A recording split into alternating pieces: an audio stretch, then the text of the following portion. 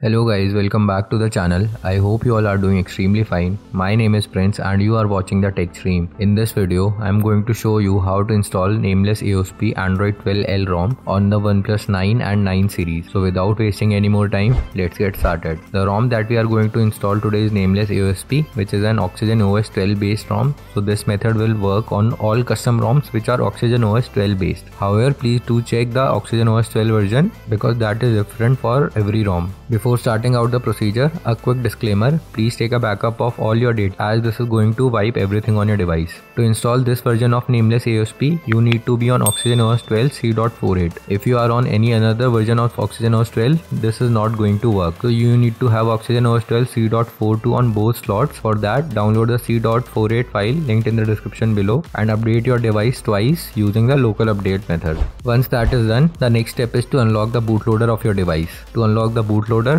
first you need to install all the ADB drivers, Oneplus driver and the USB driver. Links to all the file are in the description below. Install all these drivers one by one. Now turn on developer options on your device by tapping the build number 7 times and turn on OEM unlock. Now restart your device in fastboot mode. For that, press and hold the volume up, volume down and power button.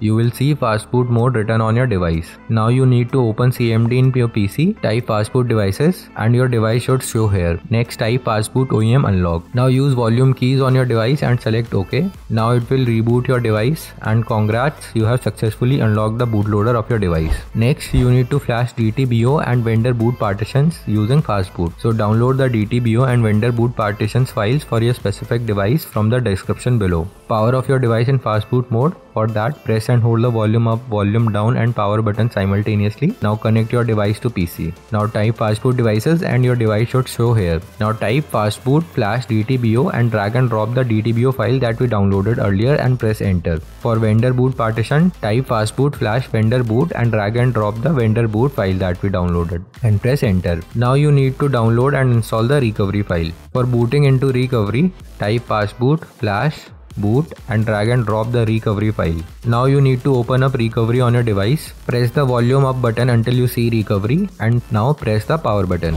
For the next step, you need to click factory reset and format data in the recovery menu. Next, you need to download the ROM and platform tools. Go inside platform tools and paste your ROM file here. Open CMD and now in recovery, click on apply update and select apply from ADB. In CMD, type ADB sideload and drag and drop the ROM file.